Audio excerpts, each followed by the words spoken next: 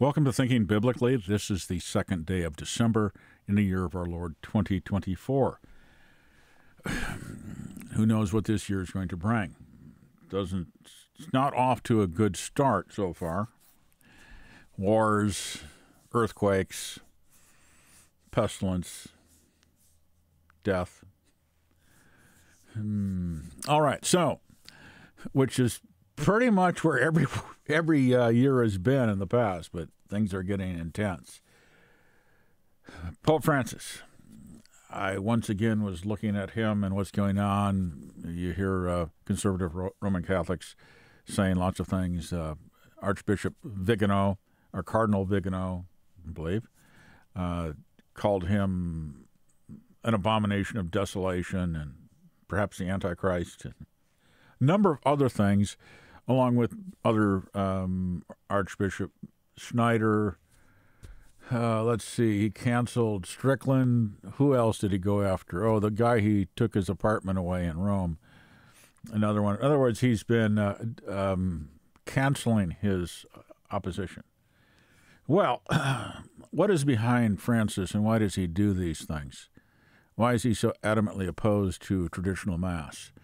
Why is he so adamantly opposed to tradition at all, anything traditional? Why is he why is he trying to paganize the Roman Catholic Church, which is exactly what he's doing? He's converting it into a pagan religion.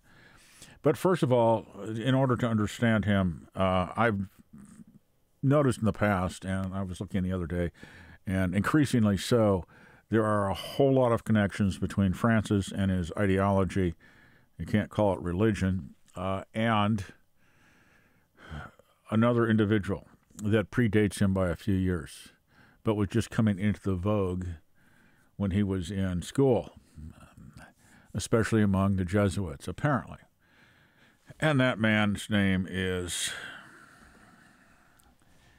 Pierre Teilhard de Chardin, who wrote two main works. His first work was written in Mongolia. Now, you do know Francis made a trip to Mongolia, the strangest place for anybody to go to in the world, because there's only like 3 million inhabitants there, and only 1.3% of them are Christians of any variety. Why would he go there? Well, Pierre de Chardin was there and began to write his books in the years 1926 and 1927. He was a paleontologist, a devout Darwinian, and a Jesuit. How do you reconcile those two? Well, he came up with a way. So his first book was completed apparently while he was the first book of Pierre Teilhard. I don't know how you say that. De Chardin was completed during the years 26 and 27 of the last century, while in Mongolia. And he began his second work, which was the first published, by the way. This was published, I believe, in 1957. After his death, he died in 55. And this book, the larger of them, was begun during his time in Mongolia. That period, he was in Mongolia more than once as an anthropologist. He had something to do with discovering Peking man, and also related later to the Piltdown man, which turned out to be a hoax, although he probably wasn't involved personally in the hoax. So he began writing The Phenomenon of Man while he was in, I keep wanting to say Tibet, but Mongolia. So this is where his major works were published in Mongolia. Is there a reason that Francis might have made a pilgrimage there in the beginning of October of 2023? This would be the reason. I mean, any medium city has more Catholics in it than the entire country of Mongolia. All right. So if you look at Pierre Teilhard de Chardin and his ideas, his imagined ideas, that's what he was a devout, he was a Darwinian, paleontologist, theologian, a theologian in trouble with the Vatican, and a Jesuit. Scientist? I don't know. So his says here, I'm not going to read the whole article. So this will tell you most of what you need to know about him, along with another Wikipedia page. And I'm using Wikipedia because it's convenient and sufficient for this. It's better than, if you're going to read these, you get a large bottle of aspirin. You're going to need it. Omega point, which is connected to the term invented by him, coined by him, the terminal point. It's like the end point of Buddhism. So what's the major religion in Mongolia? Buddhism. Buddhism. Have you ever heard of any other Catholic priests that have been corrupted by Buddhism? Yeah. The New Age movement, they're all over the place. Although that movement has receded from the foreground, it has not diminished. It's there. It's just so woven into everything now, it's not discernible as a movement anymore. The New Age movement is simply occultism. It's just, it's just so much a part of the modern culture that it's not discernible as a separate thing. I don't know if you'll find New Age shops and occult bookstores nowadays, because it's just, or you find anything like that at all anymore, brick and mortar stores. So I suppose in some bigger cities there are. I remember back in the heyday of 1980s, I was investigating it a little bit, and I would have to drive to Madison, Wisconsin, which is a fairly large city, about a 250,000 people, and a university town, the major university in Wisconsin. Madison campus is the big thing in Wisconsin, of the Wisconsin university system. And they had a cult bookstore there, and I would occasionally browse through it and got familiar with what was actually the thing was about. And, well, familiar enough with it. You don't want to be too familiar with some things. Just familiar enough to be able to recognize them.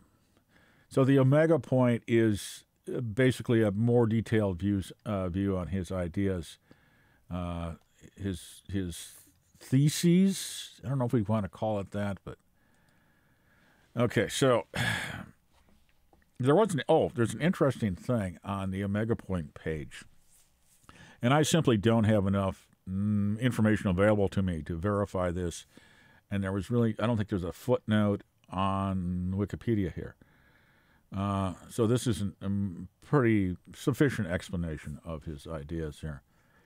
But you can go down to theological controversy on the Omega point page. Again, this is part of the information on Teilhard de Chardin, although it's a separate page. It says here, it talks about him, he was exiled to Mongolia for some of his ideas, in fact, by the church. And because he was teaching evolution, which the church then rejected. In recent years, it's been rehabilitated. Why? Who did Teilhard de Chardin influence? Well, besides the current pope, which is pretty obvious, the previous pope, Benedict. 2, actually. Not as much, but it's there. It says here in this section on the theological controversy, down a little bit, Teilhard's theory was a personal attempt in creating a new Christianity in which science and theology coexist.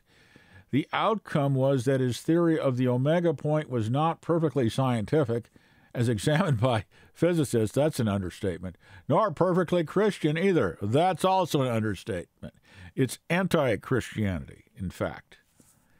Although usually Satan's lies are dressed up in a little Christian camouflage, when you look underneath, you'll find what it really is. By 1962, and this is what really surprised me, and other people are going to have to look at this. I simply don't have the resources, and it's something that you can't really dig into by simply Googling it on the web. I know, I've tried. The Society of Jesus, that's the Jesuits, for those that don't know, had strayed from the Spanish Jesuit priest Francisco Suarez's philosophies on man. I did look him up. I think he was 18th century. And he was, I looked at what he was saying, and it was basically orthodox Roman Catholicism. It had a few unique twists to it, but nothing heretical from a Catholic point of view. From my point of view, if you go beyond the faith delivered once for all to the saints, you're stepping out of bounds. But that's me. I'm not the Pope, nor could I be the Pope. What would I do? I'd say, the Pope is not infallible. That'd be the first thing I'd say. That would solve a lot of difficulties. Right now, a lot of difficulties the conservative Catholics are having. If you simply, the Catechism and Trent and Vatican I, probably Vatican II, but sort of hard to tell what Vatican II said. There's a lot of doublespeak there. Have very strong statements on the authority of the Scripture and the inspiration of Scripture, infallibility of the Scripture. Excuse me. But the problem is they make tradition equal to the Scripture, even though tradition is not infallible, nor necessarily inspired. That's the problem. If Catholics could simply drop the level of the authority of tradition so that Scripture judges tradition, Scripture is above tradition, you'd basically eliminate the problems for everybody. So it's like every denomination has their traditions.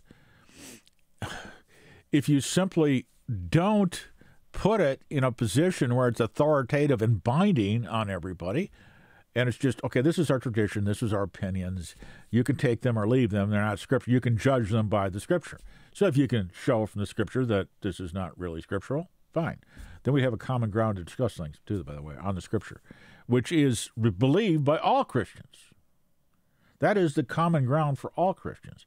Christ and the Scriptures, especially the faith delivered once for all unto the saints, particularly by the apostles, but also in relevant portions by the prophets in the Old Testament, about Christ, the doctrines of Christ, as stated in Scripture.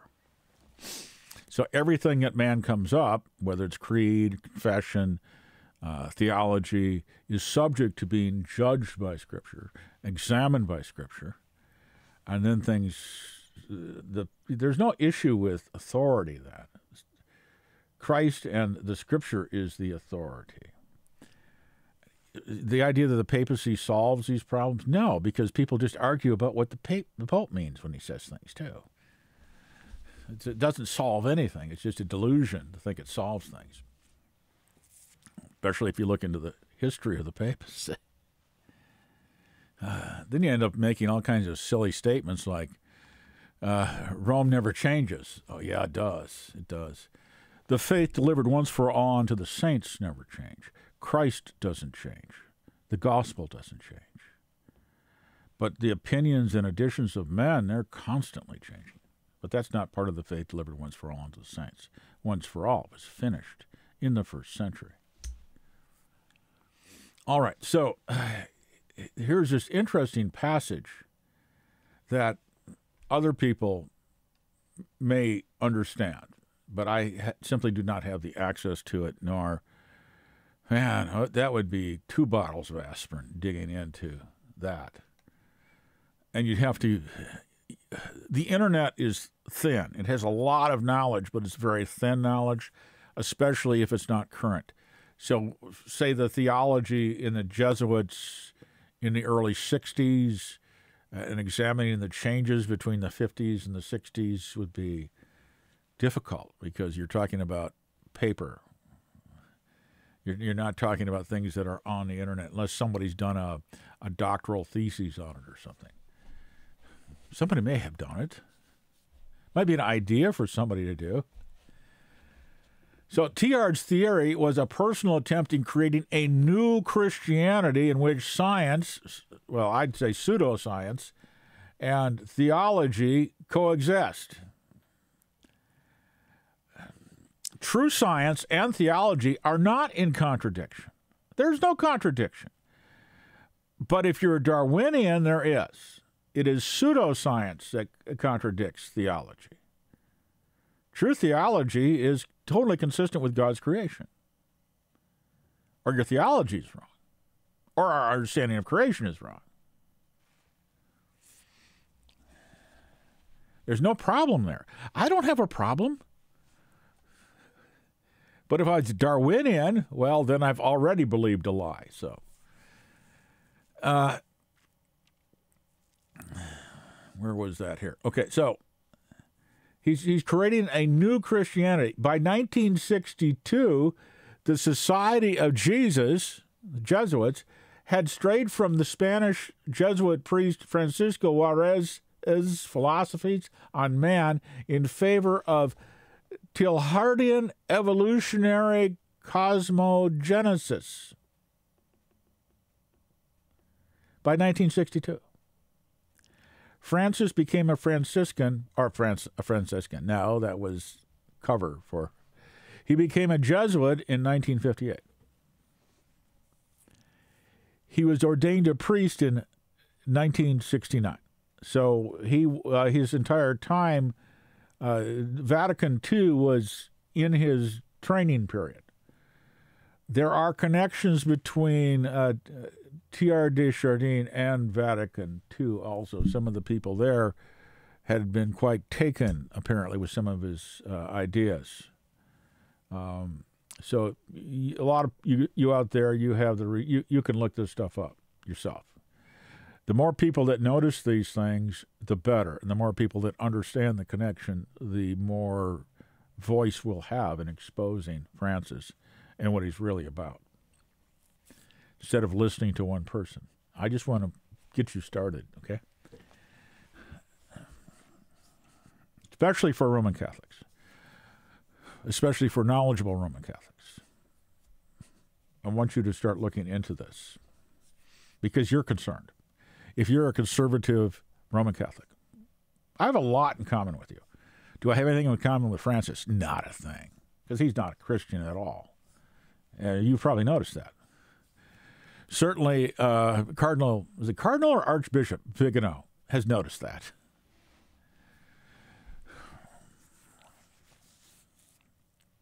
And others, lots of people out there have noticed that and are very concerned. Very concerned. I just wish we could go back to a common ground and we could fight this together. Well, we'll fight it together anyway. Christ only has one church. If you belong to him, you're my brother or my sister. And you're stuck with me, too. You are stuck with me whether you want to acknowledge it or not. So by 1962, the Society of Jesus changed from orthodox, or at least a relatively orthodox philosophy of Francisco Juarez, or theology, to Teilhard's cosmic Christ? Really? The transubstantiation of the risen Christ into the universe? Which is a very common occult theme, by the way. Books by... I think I've got it out here. Oh, yeah. Matthew Fox, who was a defrocked Anglican priest, I believe. It probably doesn't say it on the back cover.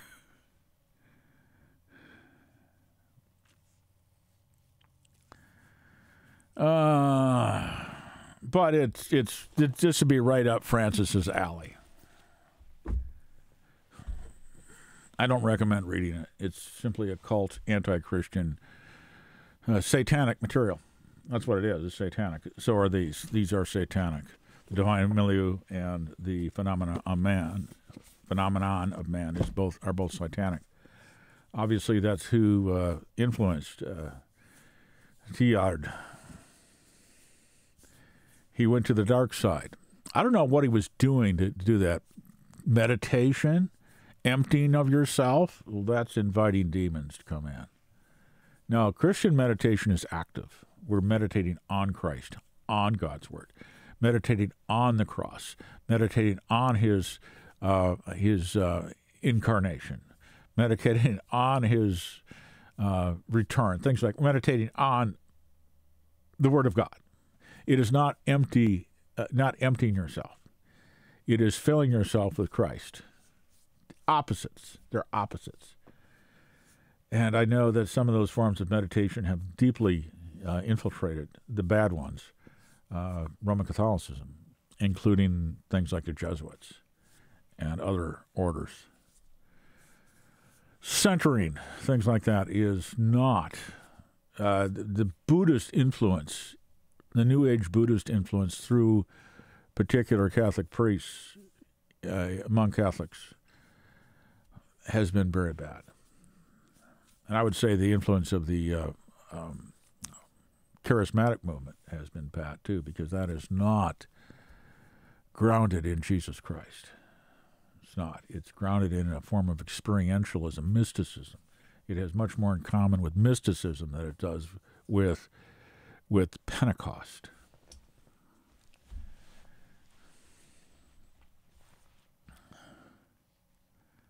Teilhard's Christ is the cosmic Christ or the Omega of Revelation. No. He is an emanation of God. Okay. This is Gnostic. God, the one, the thing, the whatever you want to call it. Emanating sub-deities. The demiurge that created the physical universe, for example, in Gnosticism and some of the Greek philosophy. See, the Greek philosophy is pretty much dualistic, where you have a spiritual realm and then a physical realm. And the spiritual is higher and good, and the lower is physical and bad. That is that form of dualism. The good God and the bad God. More information about this, go back to the 2nd century church father Irenaeus. He wrote a 5-volume work against heresies, and he details many of the different forms of Gnosticism and other heresies of the 2nd century. He also was a disciple of Polycarp, who was a disciple of John the Apostle. So he has a pretty tight connection to right there. Not like he's hundreds of years removed from the apostles. Just one teacher removed. So you could say that the Apostle John was his grandfather in the faith. And Polycarp, of course, was martyred. That he was his father in the faith. The cosmic Christ, an emanation of God, which is made of matter and experienced a natural evolution by being born into this world and dying. This is not the Christ of the Scriptures. Teilhard is not a Christian. He is a pagan. His ideas are anti-Christian because he takes things that somehow appear Christianity as appear Christian. In other words, they have somewhat of a he's a wolf dressed in sheep's clothing, to use one of the analogies of Christ. Very much so, because outwardly he appears as a sheep, but inside he's something else. He's something else. He's a wolf. And I and a Catholic priest agreed about Francis a few years ago that we both agreed, yes, he is definitely a wolf in sheep's clothing. An emanation. No. How can you have an emanation that's not... There are so many theological problems in that statement. An emanation of God which is made of matter. This is not creation. This is something else. This is Gnosticism. Except he would never be made out of matter if he were Gnostic. No. Because matter is evil. for them. His resurrection, so he experienced the nature of evolution by being born into the world and dying. What does that have to do with evolution? Nothing. His resurrection from the dead was not to heaven. These are the ideas of Teilhard de Chardin. Not to heaven, but to the new sphere, the area of convergence of all spirituality and all spiritual beings, where Christ is waiting at the end of time. When the world reaches its omega point, everything that exists will become one with divinity. That's Buddhism. Sort of. The one with the all. Buddhists are sort of atheists. But Buddhism is Hinduism without the deities. So Hinduism is like this too. Basically, you find this very common all over the world, the perennial doctrine, because it all has the same source. The same source. The source is Satan. Satan opposes Christ. He opposes God. He opposes the revelation of God. So he goes on to talk about this, but so did the Jesuits switch over to what do they call it here? Teilhardian evolutionary cosmogenesis around 1962? Well, where would that put Francis? Right in the thick of it. Okay, so if you look up, you don't have to get too deep into Teilhard de Chardin, but if you look up these two articles on Wikipedia and keep those in mind and then look at what Francis has done over his tenure as Pope, I think you'll see an awful lot of connections. First of all, with his taking the name Francis. Francis, the flower child guy, Francis of Assisi that talks to animals and everything else, and to flowers, and to the sun, and to the moon, and the stars, and brother sun, sister moon.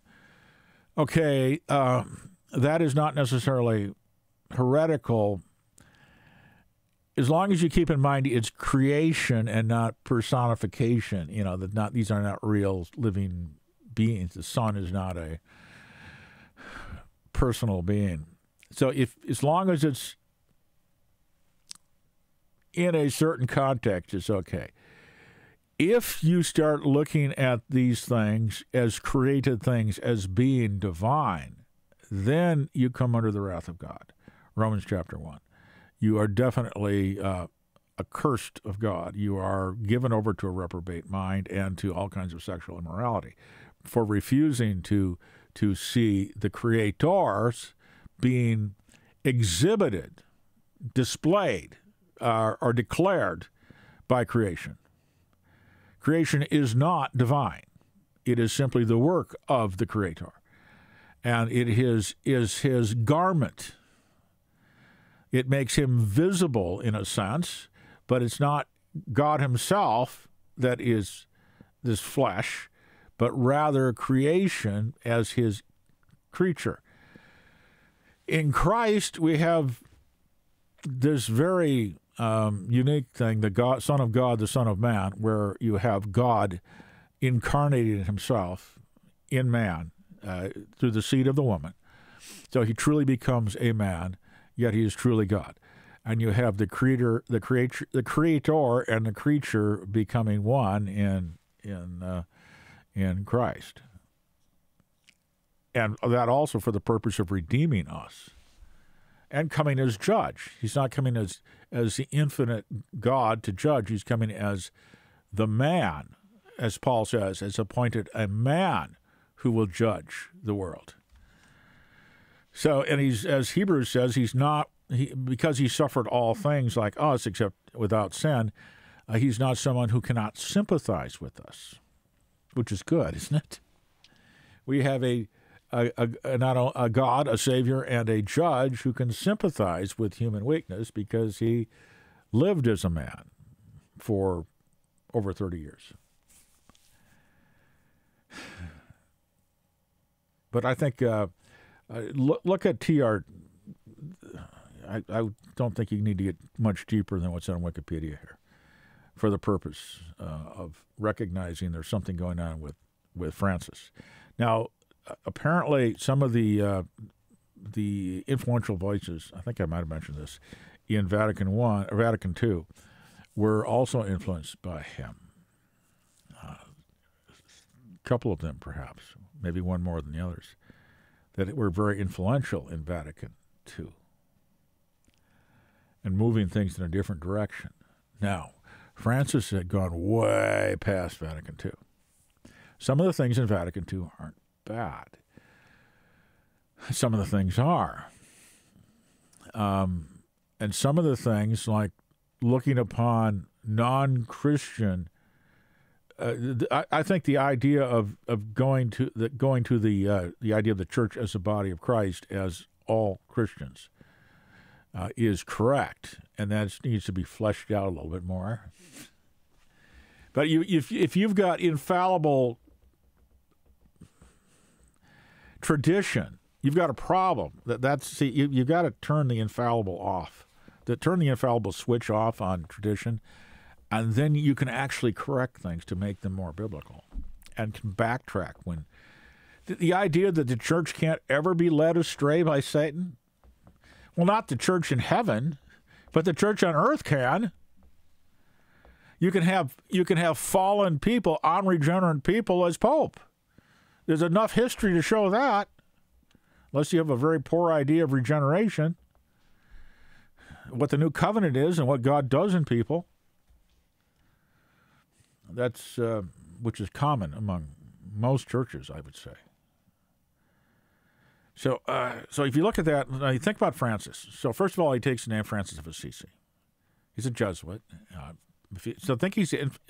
Imagine for a moment that he is a disciple of Teilhard de Chardin. So he does that, and that's like the what should we say, the appetizer for what he's got in mind for you. The gateway drug.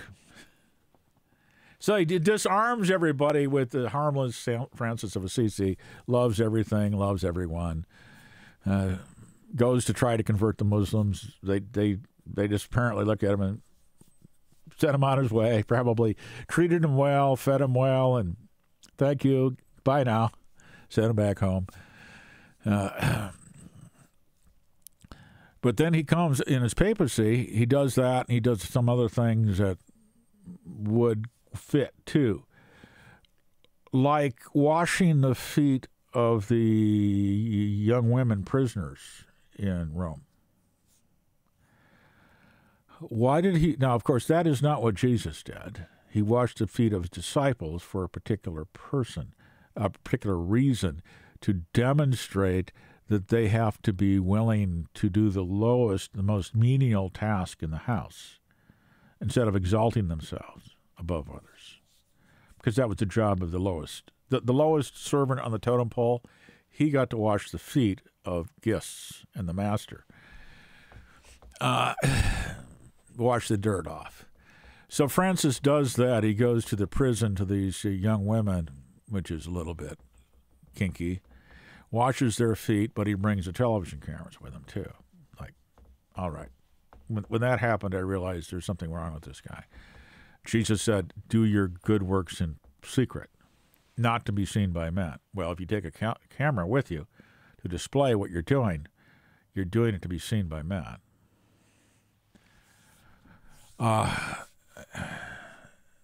And so you had that. So how would that fit in? Well, if everything is God, because Christ, in what it didn't say there necessarily was that one of Teilhard's ideas was that when Christ rose, he incarnated himself into the universe, transubstantiated himself into the universe, into matter. So that means all matter is in fact Christ, the same way the host is Christ, transubstantiated, which means it is Christ. That is pantheism. Transubstantiating matter into Christ, who is God, is pantheism. Nothing but. It's not even panentheism, it's pantheism. Everything is God then. So the act of washing these these young lady prisoners' feet is an act of worship. For example, Hindus, I think this was in the movie, what was her name? Shirley MacLaine did that movie on the New Age movement where she says, I am God at one point. And part of the indoctrination in that is where the Hindu ideas which believe that they are divine too. The enlightenment is realizing you are God, you are divine, and everything is God. That is what Hindu or Buddhist enlightenment is, not so much Buddhist, but Hindu. And so at one point in that movie, one of the guy that is sort of discipling her says, the God in me bows to the God in you, that kind of thing. And that would fit with Francis and all things being God, washing the feet of the women. He's worshiping Christ. He's washing the feet of Christ. Which you could, biblically, Jesus said, as you've done it to the least of these, my brethren, you've done it to me, but my brethren. So when anybody does good to those who belong to Christ, they are doing it unto Christ because Christ is in us. That's where that comes from. The Spirit of Christ dwells in his people. If he doesn't dwell in you, you don't belong to him. That's what the Apostle Paul says. If any man has not the Spirit of Christ, he is none of his. So there is a certain, you can take certain biblical themes and twist them like Francis does. So then he, on the airplane, I remember the interview where somebody asks him about whether homosexuals can become priests. And Francis's answer is, who am I to judge? I remember hearing that. I think, wait a minute, isn't that part of your job description as Pope? Judging things like that?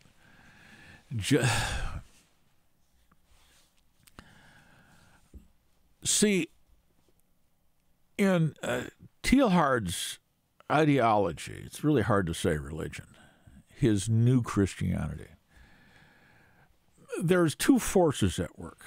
There is the force of love, the force of radial energy, he calls it, that is drawing all things to the omega point, to the eventual annihilation of individuality and submersion into the deity, whatever that is. The absorption of all things into God. So that's love drawing us along together toward this point that he calls the omega point, which is the end of time in his ideas. It's only his ideas. He confesses that. It's only in my imagination. But the other force that he postulates is tangential energy, which goes off at a tangent, off at an angle in a different direction than the love that is drawing all us. The infinite love of Christ is drawing all things to that endpoint. And so anything that moves people in a different direction than toward that point of absolute total unity is evil, essentially. That would be the closest thing to sin in Teilhard's system, since he was reprimanded for denying original sin, too. It's not Christianity at all. So, for example, how does this figure in? So the homosexual priests, you've got to bring everything together because Christ is in everything equally. So homosexuals are equally Christ to celibate priests, or to equally good with Christian married couples living in a proper union in Christ. There's no difference between that and two men or two women or anything else, because Christ is all in all. He's all things in all people, not just all things in his people. There's no discrimination allowed. So, of course, who am I to judge? They're Christ, right? Everything's Christ. What's the difference between them and a bug? Nothing. nothing in pantheism. It's all God. Everything is God. And it's pantheistic. Christ incarnated himself, transubstantiated himself into all matter, according to Teilhard. So everything is Christ. You see? So that's what I'm saying is, if you understand Teilhard and assume that Francis is a disciple of Teilhard, then Francis makes sense. What was the next thing he did? Well, let's Laudato Si. What's Laudato Si all about? Worshiping the earth. It's creation-centered spirituality. It is about saving the planet. So it's all about ecology, and it's about, what did he talk about? Integral spirituality. What it was integrating ecology into religion. Religious ecology, which is what? Everything's divine. The whole big kick now, it's all about climate change. You look at the Secretary General of the United Nations is always throwing out these tweets about climate change. You know, he's not concerned that much about what's going on in Gaza, the genocide, which is supposed to be the business of the United Nations. He's more concerned about climate change. What does he know about climate change? Nothing. And on top of that, he's got a long history as a socialist. So what was the other theme in Laudato Si? Global socialism with teeth. In other words, a green revolution, a green religion that's enforced by power. Away with... Now, every Christian ought to be opposed to predatory capitalism and wanton destruction of the environment, all this stuff. Of course, God created it. We have no business destroying God's creation. We have the business of ordering God's creation and beautifying God's creation. God doesn't like disorder. But so if you have a mind, an open pit mind, you restore it. You put it back. And nature's able to put things back. I've got strip mines around here that were in my neighborhood that were not reclaimed, and God reclaimed them. They're beautiful. There are all these ponds and ridges, and they even moved the river in one place to get at the coal underneath it. But God put it back together because his creation is resilient. He knows what he's doing. God knows how to design things. I was extremely impressed with an engineering background, looking at some of the engineering God has done in single-cell creatures. It's amazing. How did you stick all that in there in that little bit of code? Like blue-green algae. Absolutely amazing creatures. Amazing. It just makes me... I love creation because it just shows how amazingly wise and divine God is. Do I want to destroy it? No. Do I get... When I have to trap a mouse or a mice, I'm not happy about that, but they don't belong in my house. But yeah, so you don't go overboard with it. You realize they're creatures, they're animals, they're not human beings, they're not created in the image of God, they are not divine, but they're something else. They're creatures, and they have their place, and as long as they stay in their place, and not in my place, it's fine. But we're supposed to be ordering the world constructively, not destructively. So, yeah, there's a lot of truth in that, but the climate change stuff, it's a bunch of nonsense. It's a lie. Because the biggest greenhouse gas, by a factor of at least 10, is not CO2. It's not methane. It's water vapor. Without that, there is no planet Earth. It's just a chunk of rock. God knows how to wire the systems in such a way they auto-compensate. It's called, in electronics or physics, it's called negative feedback. In other words, if things start getting too hot, the systems that God has engineered, what we call servo systems in engineering, automatic control systems with negative feedback, your body's full of them, with all kinds of sophisticated mechanisms like feed-forward compensation. because I did machine control systems and computer systems. And I look at what God's done, it's like, wow. Just wow. Because I can understand it. I look at it, oh, yeah, we do that. He just invented it in the beginning. And we just imitate that stuff or discovered similar things and say, but he did it long ago. So automatic compensating mechanisms to stabilize things. That's what negative feedback's for. It when things start going the wrong direction, it feeds back and makes it, normalizes it, sort of. Unlike, when you put a microphone at a speaker and it squeals, that's positive feedback. It amplifies itself and goes into runaway. Negative feedback is it will automatically turn its volume down to compensate. And life is full of those things. So if the planet temperature starts going up, God has engineered systems, because the sun's output varies and there's a lot of other things that take place. There's cycles and everything else. That God has systems built in that will automatically compensate and tend to moderate the temperature and bring it back to normal, because he designed it that way. He's not an idiot. See, if you're an evolutionist or you don't believe that God created things, then you have no reason to believe anything, because you can't trust God because you don't believe in God. He knows how to do things. Now, sin messes things up. That's the problem. And God has already brought the antidote for sin in Christ and the cross. Now, that will finally come into full play on earth in the physical world when Christ returns. And Paul talks about that. It's not the omega point. It's not the end of time.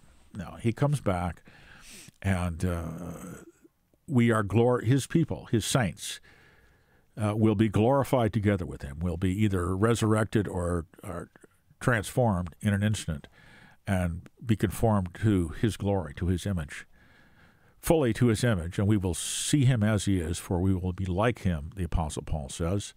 And then Paul also mentions that the earth itself will be set free from its bondage to corruption, which in physics is called the second law of thermodynamics, or entropy, the gradual decay of all things. That's a result of the fall. And creation itself will be set free into the glorious liberty of the sons of God, of the saints, the glorified saints. Because God isn't limited, and if we're God's agents, God's servants, then, it's with God in charge and running things, and little things like weather and natural processes are just simply, well, I'm going to change that. And then finally, there's a new creation that's different, a new creation, a new heavens and earth. But that's later. So, but Francis, like Laudato Si, what's his goal? His goal is to convert the church into a system of creature worship, a system of earth worship, creation worship. 2019, so October of 2019, what happened? The Amazonian Synod. What did he do? He brings Pachamamas into St. Peter's before the high altar, in the Holy Canoe with their priests and priestesses, the shaman, the shamanesses from the Amazon. And he brought like 7 Pachamamas in and displayed them in various places. And there was a preliminary worship period out in the garden. They plant a holy tree, then they parade into St. Peter's. They're up before the high altar, surrounded by all the cardinals and bishops and priests and nuns and monks, all there in array, all worshiping together with Francis, the canoe with the Pachamama in it. And then they carry the canoe on their shoulders out in procession, out of St. Peter's, all singing some song that's not praise to the God of the Scriptures, not praise to Jesus Christ. That was worship, worshiping in front of the high altar, worshiping pagan idols. Well, in Francis's mind, is simply worshiping Christ. I suspect. And in front of the high altar, what? Because if his ideas are the same as Teilhard de Chardin, Christ incarnated himself, or transubstantiated, not just incarnated, transubstantiated himself into all matter. Therefore, to worship the world, to worship the earth, to worship creation is to worship God. Is this rational? Is it biblical? Of course not. This is anti-Christianity. This is substituting a different Christ, a different salvation, a different everything. But it explains Francis. It explains Francis.